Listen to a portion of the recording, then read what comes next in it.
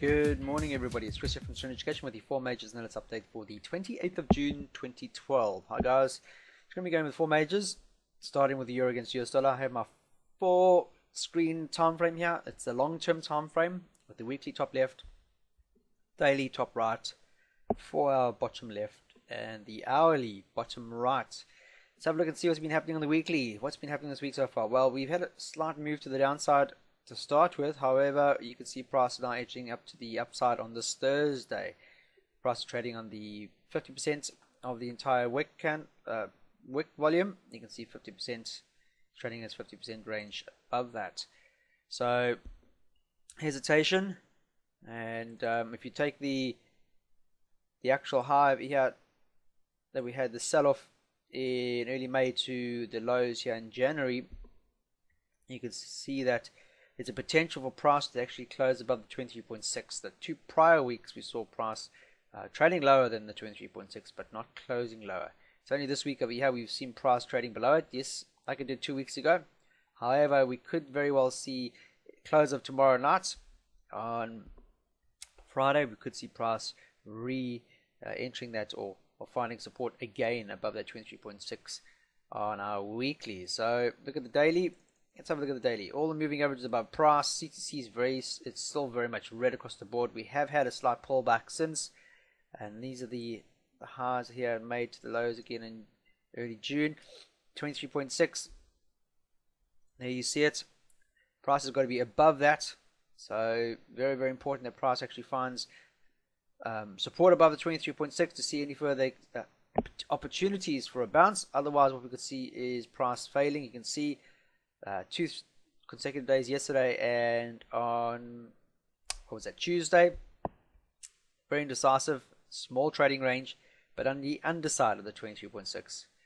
Notice we have our red candle from yesterday, so everything is back on for further selling opportunities, and as long as 23.6 acts as a resistance level and all the moving averages above price acting as a ceiling, then we should be looking for downside momentum. So look for failure here. Price a nice bearish engulfing candle at the underside of 23.6, just short of the 1250-300 mark. Then we should be looking for downside, and ultimately our first plugger would be that these lows that we saw here in June of the 12,300. For our chart is telling us that all the moving average above price. Notice the institution moving average still very much above price. We've seen a lot of momentum, price failing to actually break above that 12,700 and really moving forward with it. A lot of hesitation in this area before, and a lot of wicks. Look at that, a lot of indecisiveness once price got above it. Very indecisive. You wanted a nice bullish engulfing candle to the upside, confirming that the institution on our 4-hour was looking positive long term. Look at the swing highs on here. Swing high, swing high, swing high, swing high, swing high, swing higher. But bang, that candle there after the 3 or 12 hours of indecision. Doji, doji, doji. Bearish. There's my decision candle, and price has fallen since. Not very, very quickly, however, moving to the downside. However, excuse me, through a large part of it, not able to actually close lower than 12,500, and in doing so, finding a bit of support now through a long period of time over the past since the 25th. A lot of support being found now at the 12,4600 mark. So ideally, if this is to remain still negative, you can see the CTC on our 4-hour is very negative. All the moving edge above price. We want to see this 1245 being breached, the nice bearish engulfing candle. If not, we could see further consolidation, and if that's the case, then we could see price reverting to the upside, reattempting this institution moving average, guys, here just roughly around the 12,500 mark. So on to good old sterling, 15,300, major support and resistance on our weekly. There we go. If I just put it in, you can see clearly how many times price has pulled back to this level and found support and bounced higher. And you can see it's doing exactly the same thing right now in real time. There we go.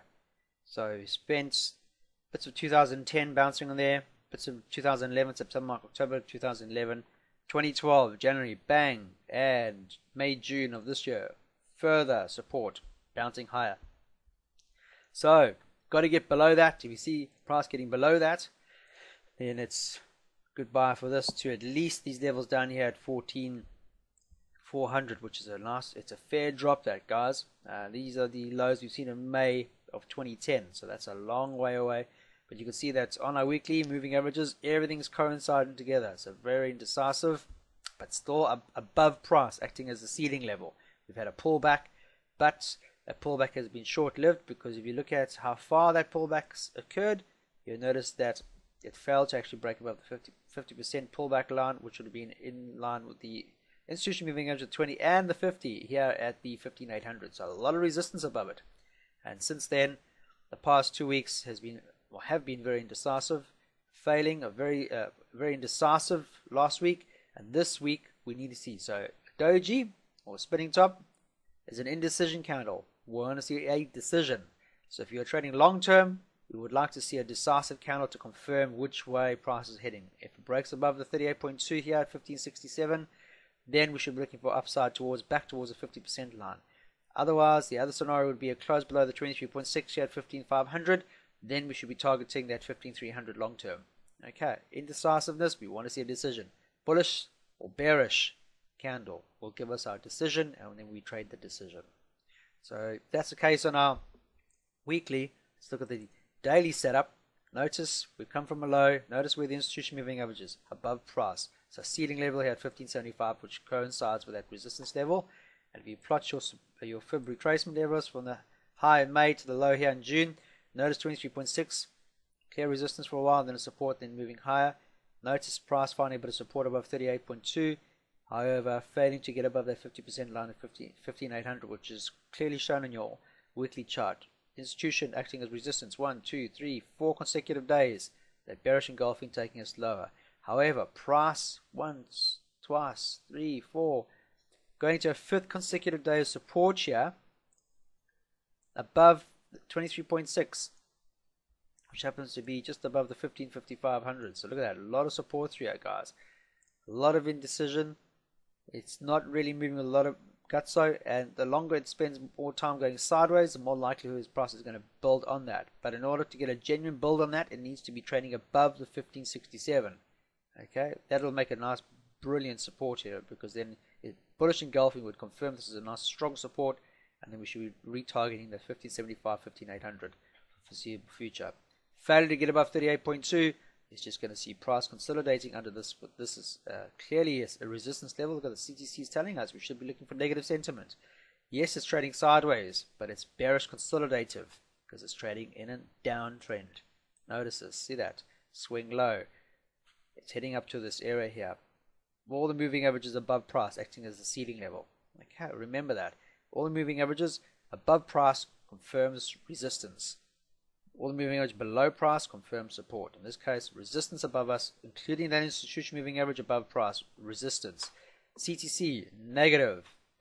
The only thing that's not in our favor is we don't have a red arrow. Everything else is red. Red candles, red CTC on either side. The red arrow is missing. Guarantee you, if price had to drop below 23.6, we would get that bearish engulfing candle, which is what we want because it's indecisive here. As I mentioned on a weekly, we have indecision. Okay, on our charts, we want to see a decisiveness. We've got to see a bearish engulfing below 1550, which would confirm that negativity is still in play, and we should be looking for downside. Other side of the coin would be a bullish engulfing above 1567, and we should be looking for targeting the upside. US dollar Swiss franc. Good old Swissy. What's she been doing recently? Upside favorites. However, you can quickly see prior resistance here in the January. You can see price actually coming to grips with that and moving into it over the past couple of months. However, unsuccessful actually finding support here and pushing higher, pulling back, but that pullback very, very short-lived because price was still favoring upside momentum. And you can see over here, for example, heading towards the 23, but failing to break below that 50% line. So 50% pullback of this up here, profit taking. Now we are reattempting those highs. It's the 9600. Price has to stay above that 9600. You can see on our weekly, we have the 20 and the 50%. The moving average is below price, and most importantly, our CTC is still blue across the board. It is still not trading above the institution, so long term it's still negative. However, this is a consolidative uptrend. Swing high, swing high, swing high. As long as it's trading above 960, then price is more likely to move towards that all-important institution moving average, which coincides with prior support and resistance on a very long-term. See here, November, December of 2010. Prior resistance here at the 1,000 mark, which brings us back towards the institution moving average. So on our daily, we've got to put 960 in, because it's a major support and resistance level. So 960 has to go in. Okay, make it nice and dark. Nice, strong line. Okay, so price has to maintain above 960. The longer it spends above 960, the more positive it looks out long term. It gets below 960 again, then it looks bearish short term. Okay, so very, very strong prior support and resistance level. Notice price actually traded above it, but failed to actually move higher once it got above that. Okay, swing low, and we ended back going down to the bottom. So the lows here in May to the upside at 970, you can see that 38.2, well, the 23.6 mark was the actual major support and resistance level. Look at that. Then 38.2, then down to 50. Price fell to break below the 50% line here at 940. Building on there, 1, 2, 3, 3 consecutive days of support, and then we had a bullish engulfing candle that engulfed all of this sideways motion. We saw price reverting to the upside. Past couple of days, we've seen price moving above the 960 again, but very, very indecisive, very, very hesitant is probably a word. We've had two prior days now. We had yesterday's candle and the day before. Very, very small trading range, and the wick, the open and close, very, very close to two spinning tops, but most importantly, above the 960. As long as it trades above 960, which happens to be prior resistance, the CTC will remain blue. All the moving averages below price. We want to see a bullish engulfing out, confirming this is a genuine support now. They're very indecisive. We want to see a decisive candle. If that decisive candle is bullish, then we should be targeting our 975, 980, and the 1000 long term. If it's bearish engulfing, then it's telling us it's still very indecisive, and we should be heading back towards, or looking at first target back towards the 950 mark for the foreseeable future. You look at the hourly chart for this pair. See the lows over here. Down the 940, see a lot of support through there, 943 on the hourly. Notice where the institution moving averages on our hourly, below price. Okay, we are moving higher. Notice where the RSI is trading, above the 50 line. It's tested it just recently, but as I mentioned, you've got to put in that major support and resistance level that we see on our daily, which is the 960. As long as that's plotted in, there we go. Voila.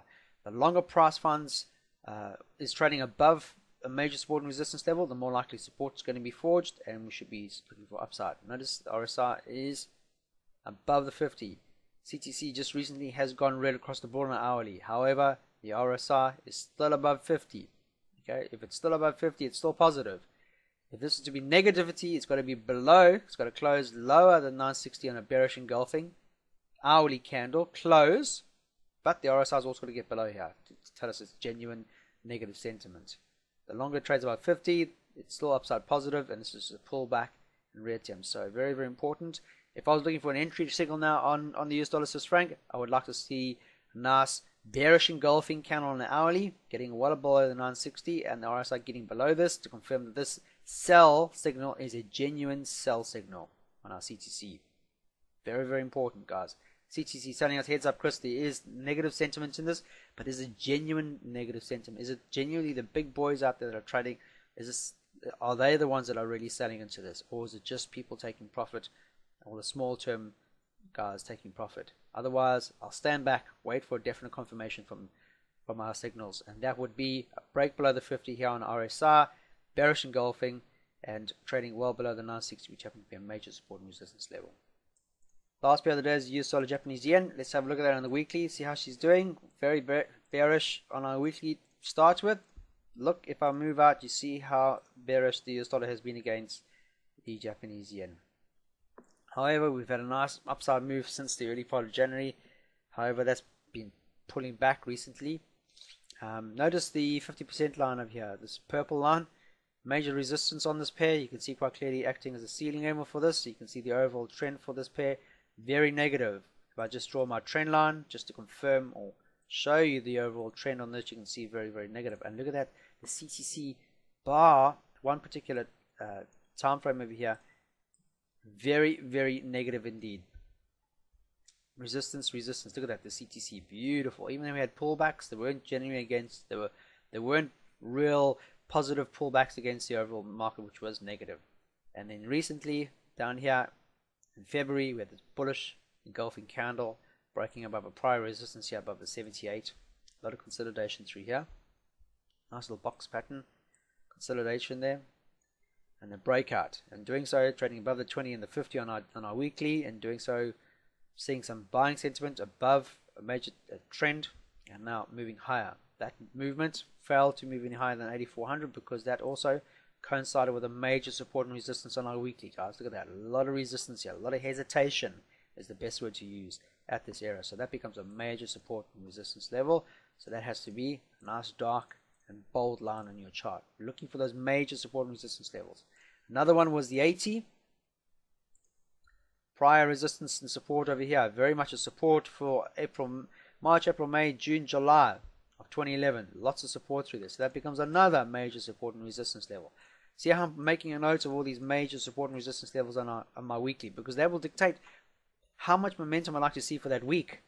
Okay, so what price is doing this week will dictate what price is likely to do for the following week.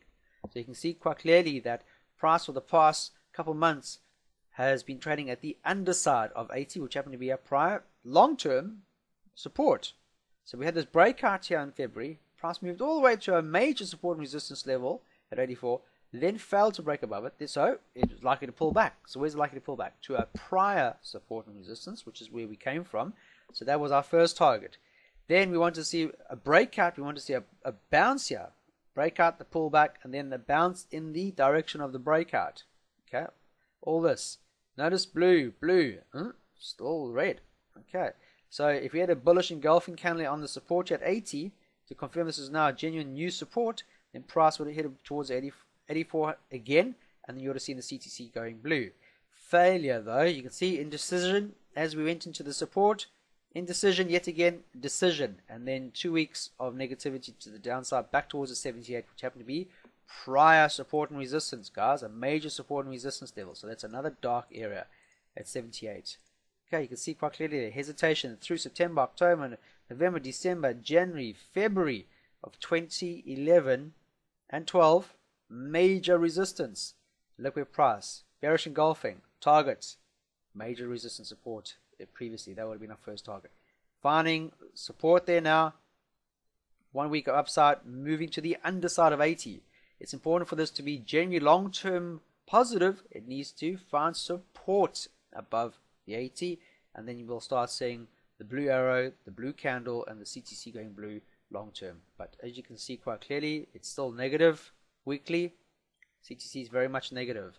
So we want to see on our daily, 4-hour, and hourly that positive is starting to build up now if there's this genuine bounce to the upside. It's otherwise all we're seeing is a breakout, the pullback, and then the continuation in the breakout, which is negative.